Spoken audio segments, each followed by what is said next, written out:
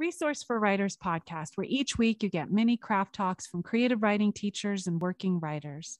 Head over to resourceforwriters.com, where you can join writing groups, classes, book clubs, and many other events. We hope you like this episode.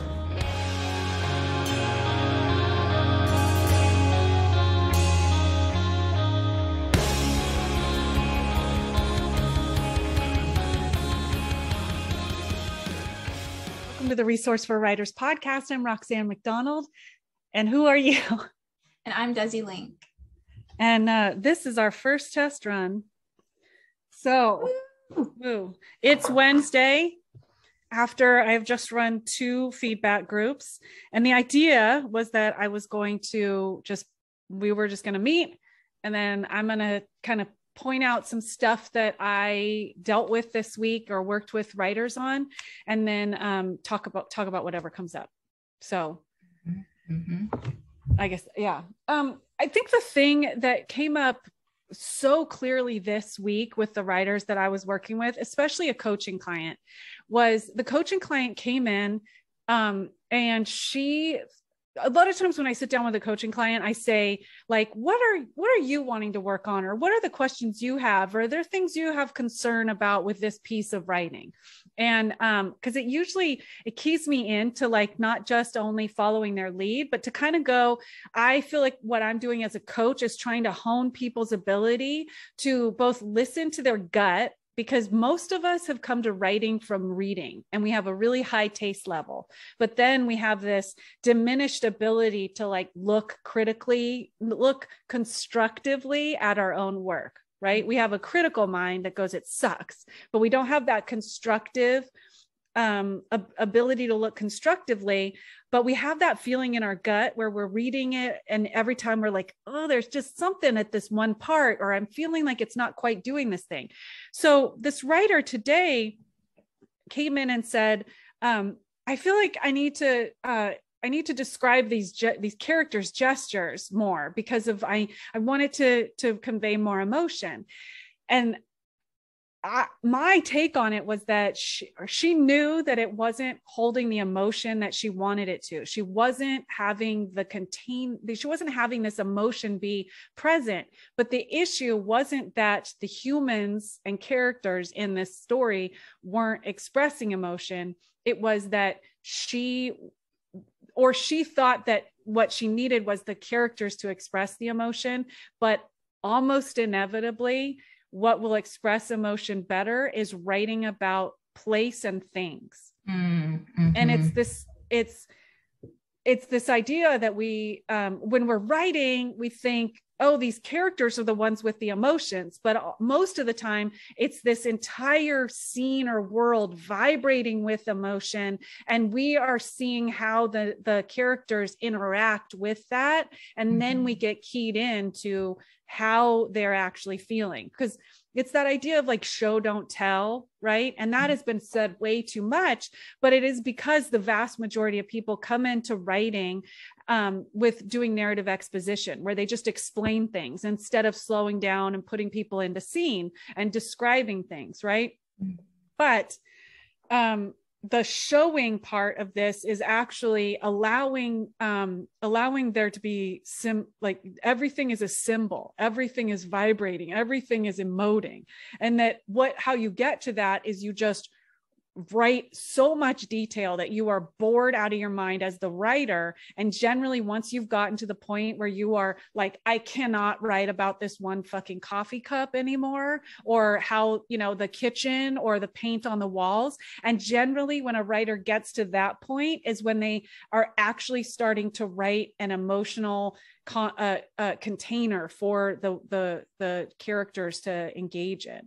Mm-hmm. Does that make sense? Yeah, it does. It kind of the description kind of sets the tone for the overall scene. It puts the writers or the readers right into it. Mm-hmm. And I think for first person point of view too, their description of their environment is very telling. Yes, and you reveal so much by how somebody sees something, right? We want to say, I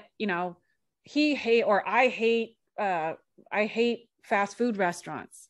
and that's flat. But if you have somebody walk into a fast food restaurant and just see the like grimy yellow tables and everything is plastic, and they hate all the waste, and they watch people, they hyper notice that people are trying to like put their trays into that little hole of a garbage can, and then it won't go, and then there's so much garbage, you know, that will convey why they hate it, how they hate it, what flavor of hate they have for it.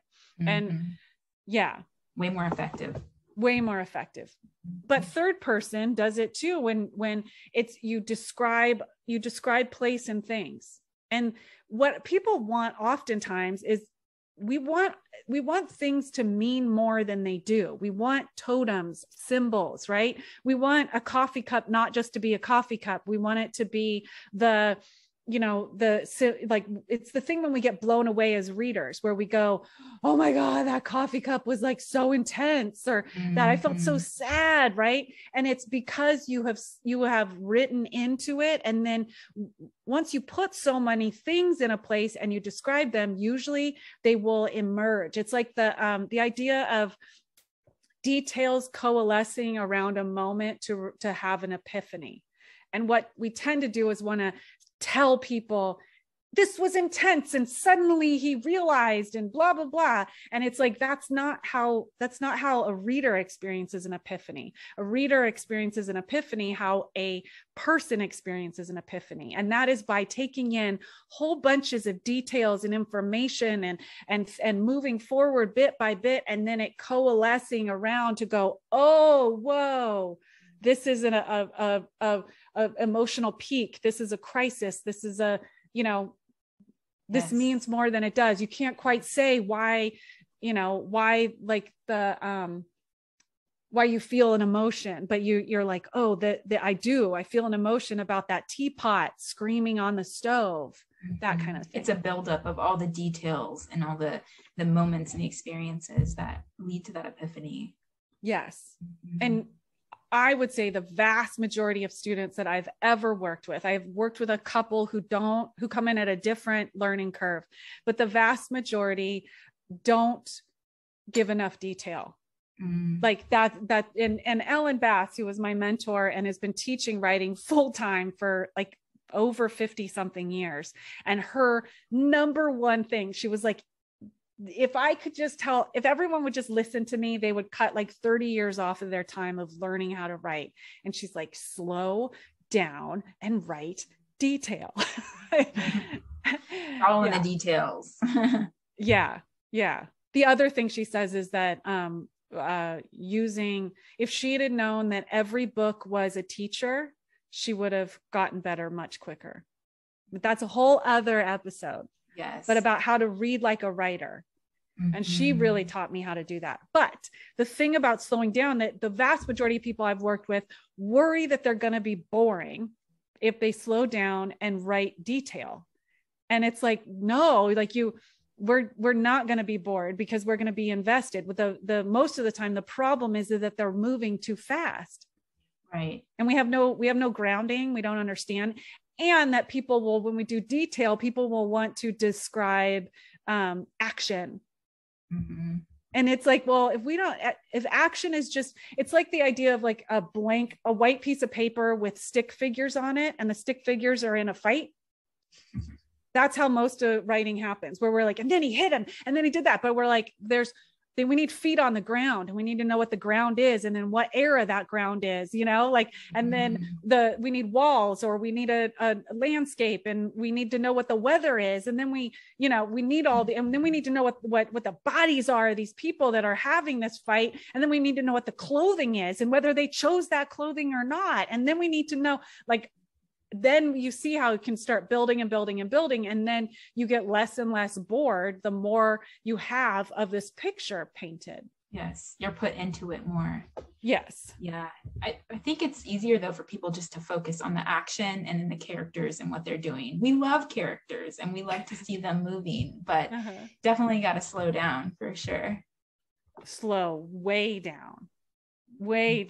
Like, I had it. I had it where when I really got serious about writing, Ellen had this thing where she for weeks, she would just go, you write about stuff and then say then, and then let something happen, and then write a few more sentences about place and things, and then you get to say then.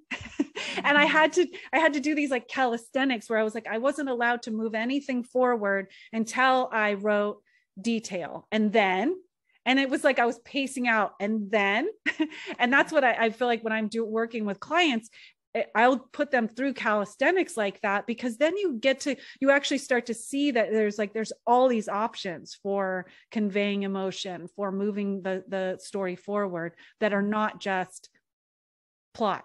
Yes. I think plot is one of the most boring parts of writing. It's the experience along the way that matters, those details, right? Yeah, plot is just stuff that happened. And then that basically people will go, I have this great idea. And I'm like, well, that's plot. That's a whole bunch of memoirs come and go, I lived through some crazy shit. And I'm like, that's plot. But plot doesn't matter unless there's other stuff going along with it, right? Which is 1,000 other episodes that we can get into about what's the core transformation, what's the process of that transformation, what are we focused on, how is each character playing a part in the protagonist's transformation, right? And where is it happening, and in what dynamic? But if you don't have details, you don't have dynamic. If you don't have the era that something's happening in, and it's not alive for us, like, then we don't understand the dynamic. Something you and I sitting here talking in 1950 would be a completely different dynamic than it is you and I sitting on Zoom in 2022. True. Right? It's a completely different dynamic. A whole bunch of stuff is different. It's even different if you and I were talking in January of 2019, right? We would know that two people sitting on Zoom in 2022 have probably been on Zoom way too much. Right? Like, and then if people are listening to this, it makes a difference, right? If between whether they're watching us. So if they're watching us on YouTube, they're going to know what I look like. They're going to know what you look like. They're going to understand there's a dynamic here, right? If you're 80 years old and I'm 17, everyone, Desi Lenc is 80 years old, has white hair. Yes. And I'm a 7 foot tall Brazilian supermodel. Hey, that's 17. But see, like that information all plays a really big role in everything. So then that's the thing when I'm working with people about detail, is that so much emotion is going to be conveyed because of dynamic, about place, time, stuff, right? Yes. And then the characters will then interact with that place and time and stuff in a way that matters to us.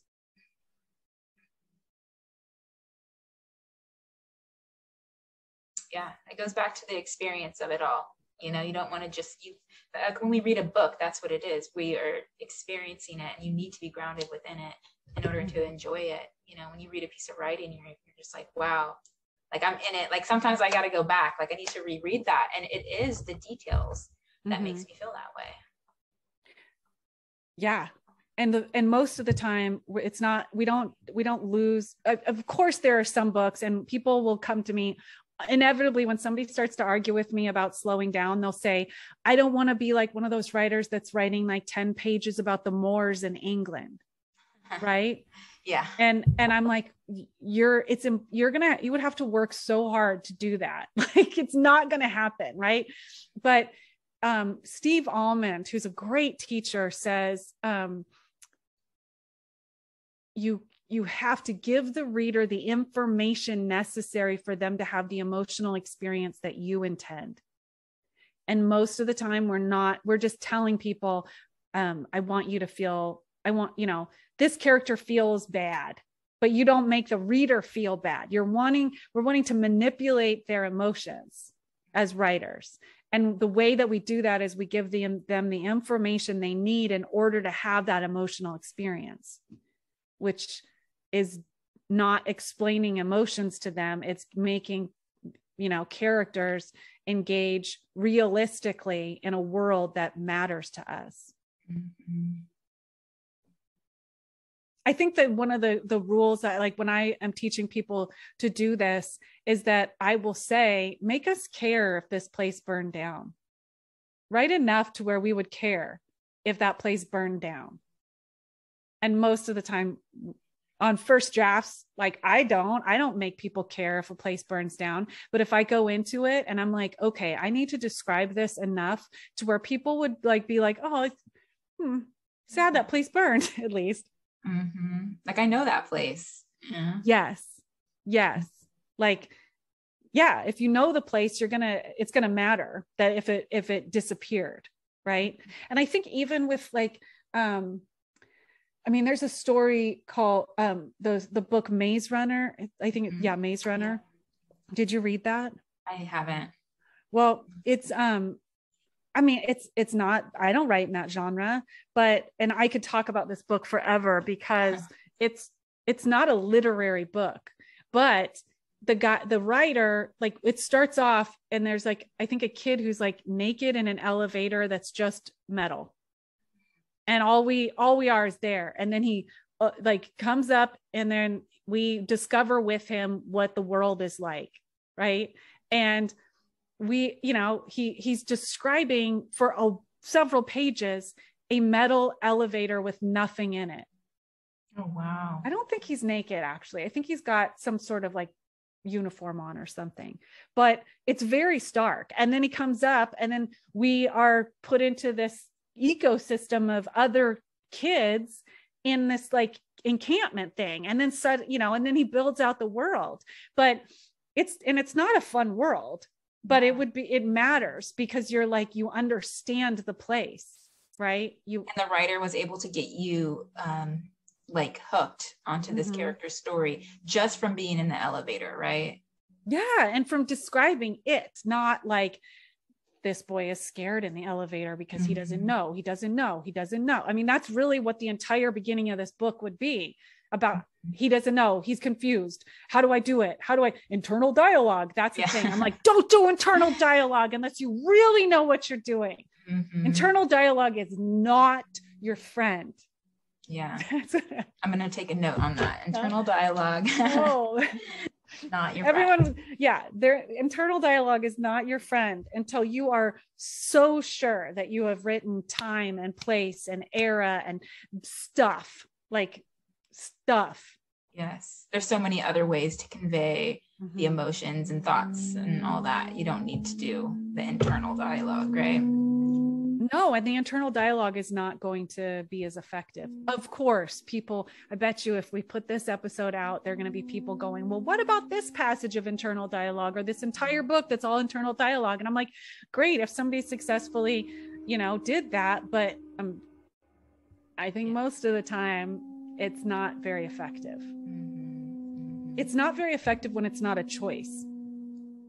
If it's just, this is the only way I know how to write this. And it's like, no, if it's a choice, if you're like, okay, I know that I know exactly where they are. I know how they're engaging with this place. I know all the stuff in this place. And then I'm choosing to do internal dialogue. Then that could be effective. It's like, I know I'm coming out swinging, but, so I was a swing dancer for many years, and I would teach swing dancing. And I had been swing dancing like constantly and taken, I was a good swing dancer, and I did it for decades, right? People would come in to the class and I would be teaching them, like, these are the basic steps. This is how you hold hands with another person and talk to them. And they would be like, no, I want to do all this like woo woo whoosh stuff. And I'd be like, yes. Well, that's not that's, that, and they'd be like, no, or I'd be like, okay, you need to stop that because this is interfering with your communication with your partner. And they go, well, that's my style. And I'd go, okay, if it's your style, then you are capable of stopping that and doing the basics and then putting it back in. And then they would be like, well, no, I can't, because that's my style. I'm like, it's not style if it's not a choice. If you don't know the like foundation of whatever it is you're doing, it's not style. Yeah. And that's it's not intentional.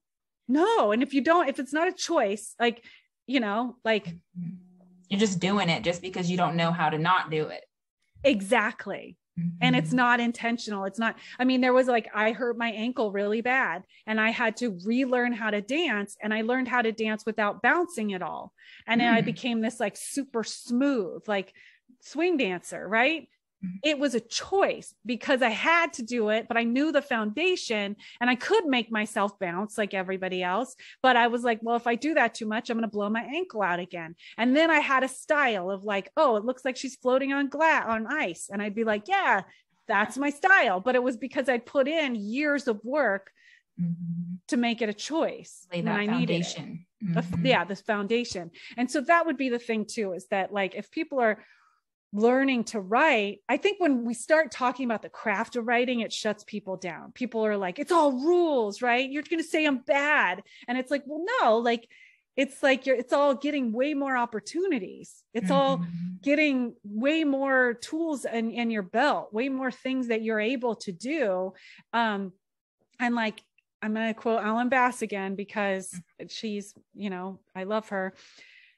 She's a poet and she teaches poetry, and poets get real, like they get real precious about like beginning poets, right? They're like, this is my heart. It's my internal expression. Right.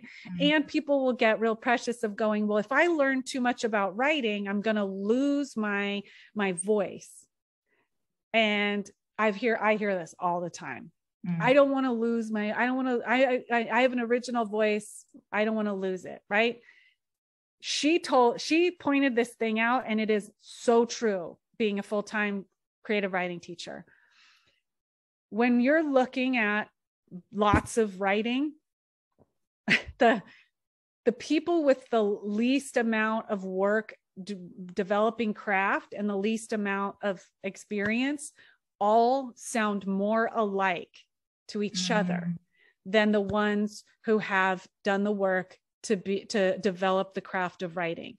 And you don't know that as a beginning writer or as somebody who hasn't jumped in to learn the craft of writing, because you're not hearing a whole bunch of other writers. So you don't know that you're sounding just like all these other people. What you have is your tender beating heart and this dream of having, your story out there or your poem out there, which is beautiful. And it's a lot of my work is to keep that desire and that heart and passion intact while developing the craft of writing, so that you don't sound like the 80% of people who are turning in their work and go. And as somebody who reads a lot of work in progress, I will completely stand behind what Ellen says. They sound so similar. And the ones who've done work sound that you can tell the difference between writer to writer.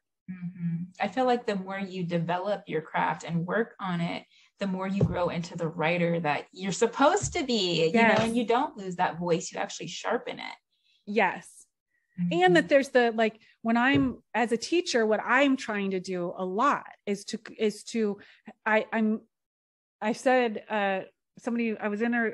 was in this podcast, and I was like, well, kind of what I do is I like I'm like a little bloodhound. I put my nose down and I'm like, what are you trying to do here? So I'm being this like intense but generous reader is what I feel like I have developed, is to go the average reader is going to go, I don't know what you did.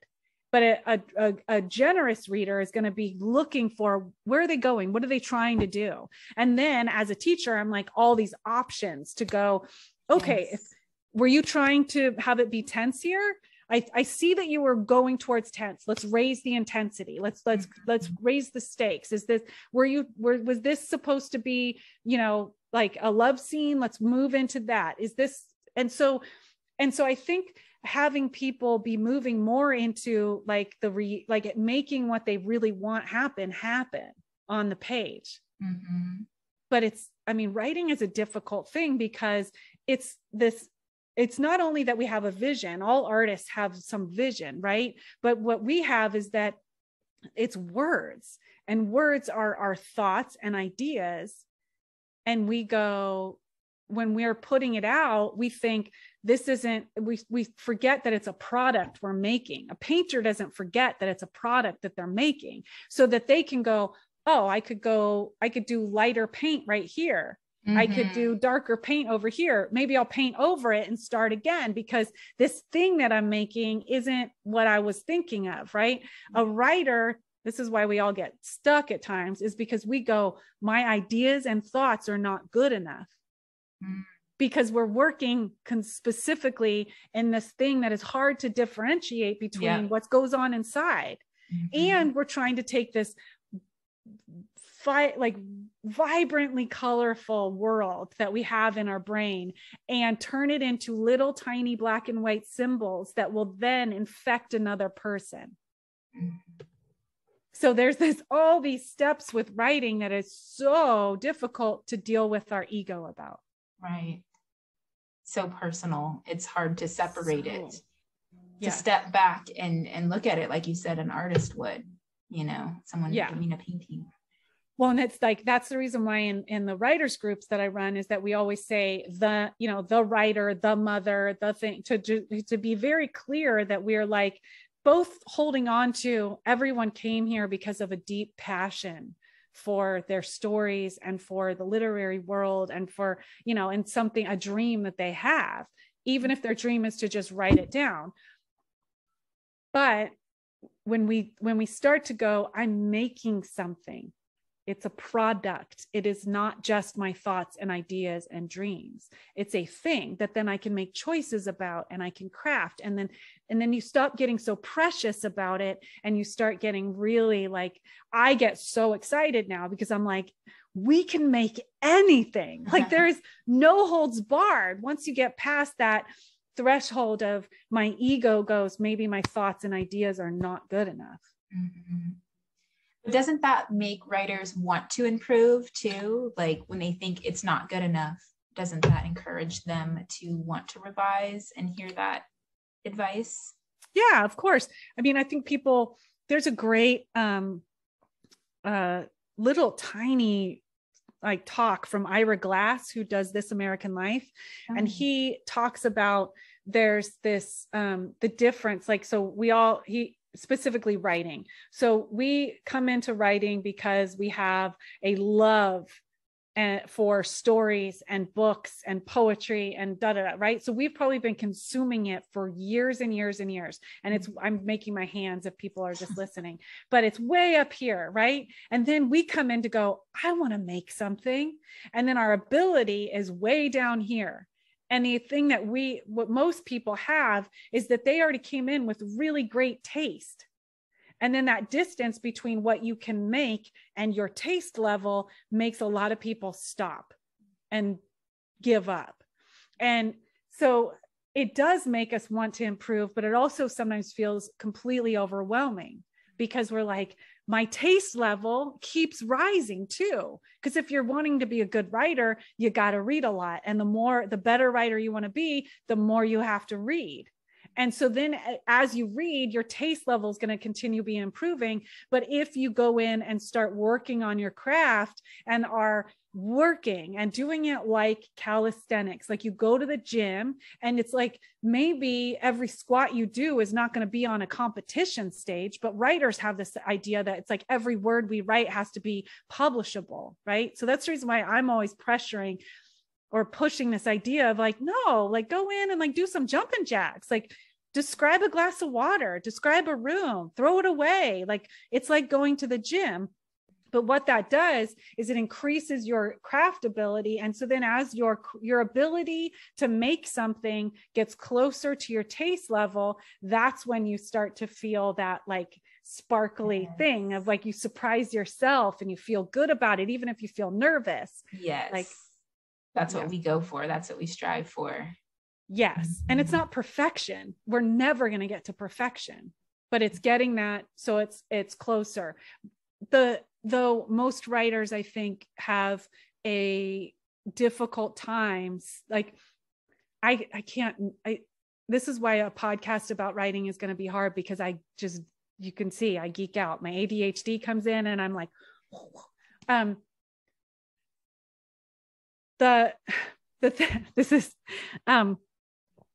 lost my train of thought. I was so excited about something too, but that's what we strive for, that like our idols, we want to get in our own way, in our own style. And when that happens, it's just the best feeling ever. And then we want to write the next thing. Yes, absolutely. We want to, when I'm teaching, I'm trying to like go both, like, I know at times I'm going to upset every writer I work with, because if I'm not doing that, then I'm not pushing them. I'm not giving them my all. So, just today, like, I have this amazing writer and I can see there's this like next level hurdle that she's going to have to learn. And I pushed and I'm like, oh, she's not going to like me this week. Like, she's going to be like, she doesn't understand me. And I'm like, yeah, I have to accept that. Right. But that when you hit that next level and it becomes, you become capable and you get all these more choices about what you can do, it's exhilarating and beautiful. And like, yeah. It's kind of like having a personal trainer, they keep pushing you and you think you can't do it and they keep pushing you and then you reach it and you're thankful later, Yes, but it's not comfortable when you're doing it. And you don't necessarily always want to go to the gym, but you do it anyways. And yeah, it's not just about products. Yeah. So. And the courses that you teach, your workshops, that is some intense, it's intense training as a writer, because it's weekly. They have to produce things weekly and share and get feedback on it and then come back next week, So I think it's a great program though, for writers that are really just ready to publish their work, Well, yeah, but it's not even just about publishing, because a lot of my writers, I personally haven't published that much. I think you have published in literary magazines more than me. Like I have not focused on that. I got really, years ago, I was like in the publishing, and then I was like, I want to become a way better writer before I do this. And then the process of doing it actually became my focus. Like I am like, I'm not against publishing. I would, I have some publishing, but whatever. Yes. But a lot of my writers aren't even doing it specifically for publishing. Like I don't even really talk about publishing in the groups. It's though this dedication to creativity and craft and the model. So, and what we're talking about is I do these, I have a couple weekly feedback groups where 10 writers come together in a group and they stay together for long periods of time, like over, a lot of writers have been in them for years, and you give in just like 750 words a week. And then you read it aloud and we give feedback. And it's like,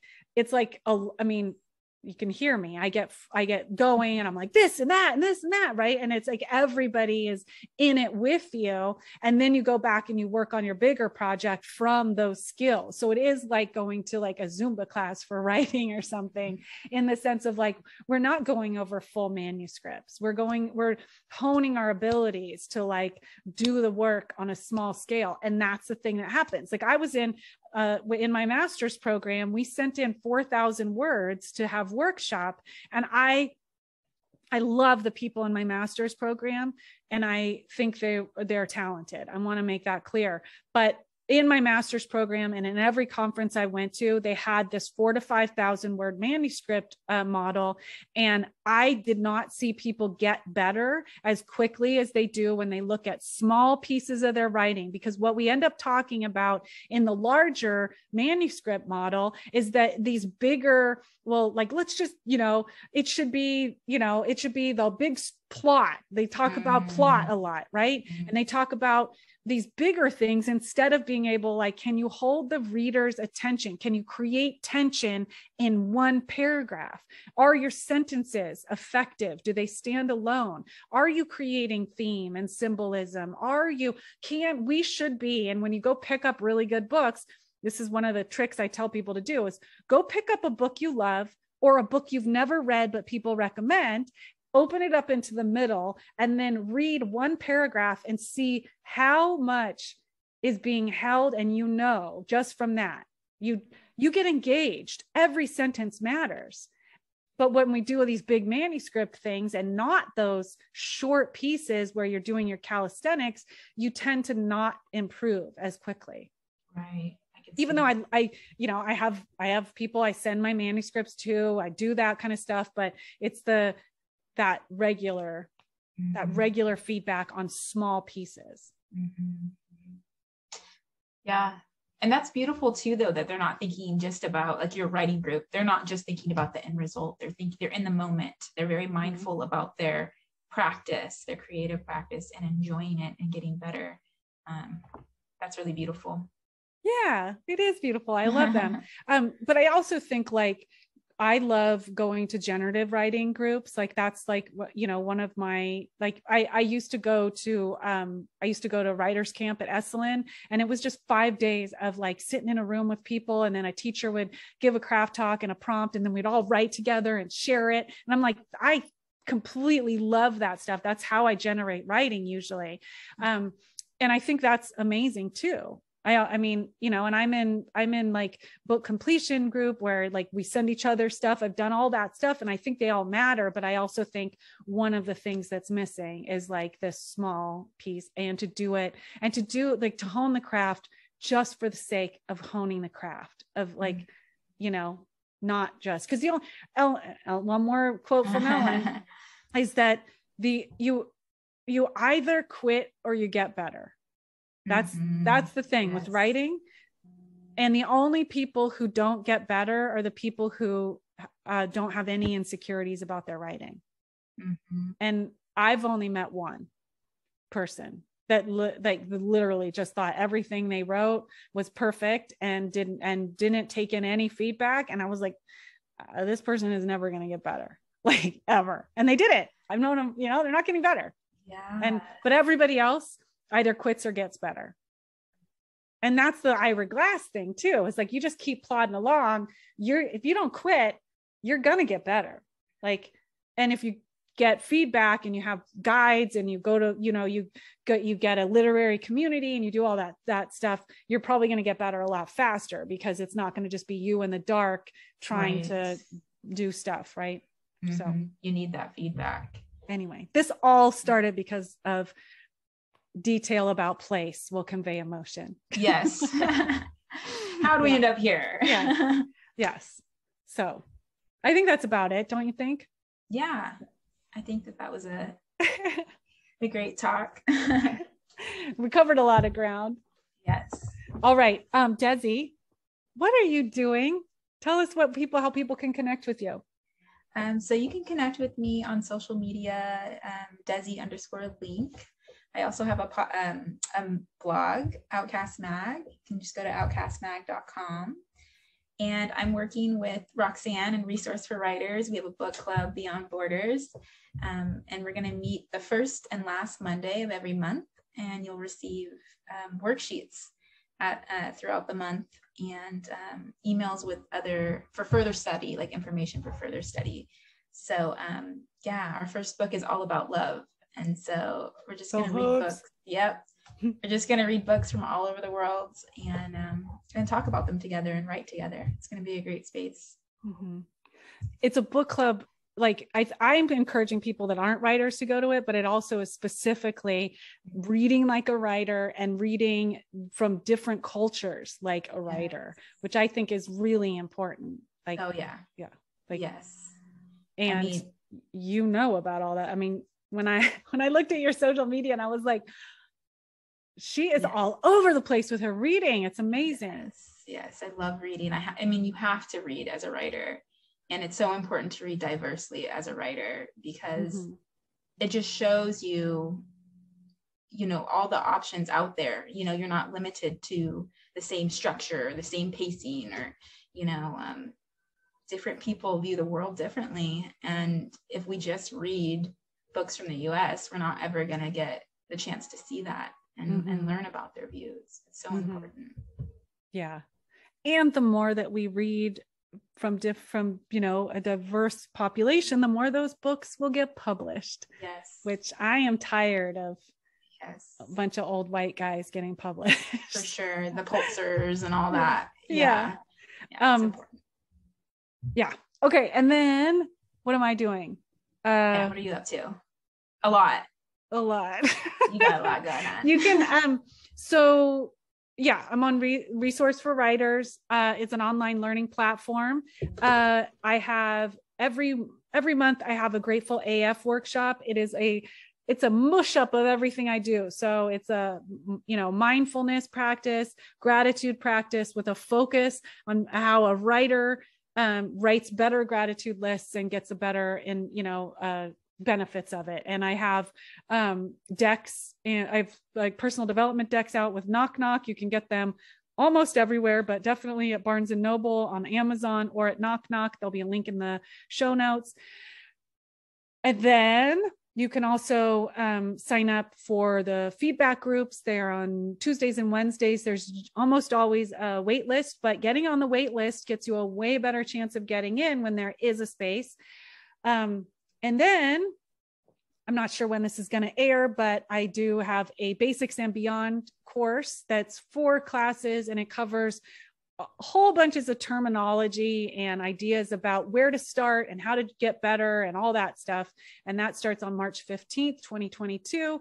And then afterwards, you can always buy the recording on resourceforwriters.com.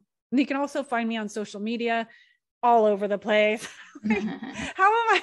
So it's spiritual_AF is my main. You can find that on TikTok and Instagram and on Facebook, and then also Resource for Writers on Instagram. And probably by this time we'll have a TikTok I have a TikTok for writers, but yeah, okay. I don't know. We'll see. Whatever. We're thinking about it. Yeah. I might just put it all on Spiritual AF. Yeah. So that can work too. Anyway, that's a wrap, right? All right, guys. Happy writing. Yes.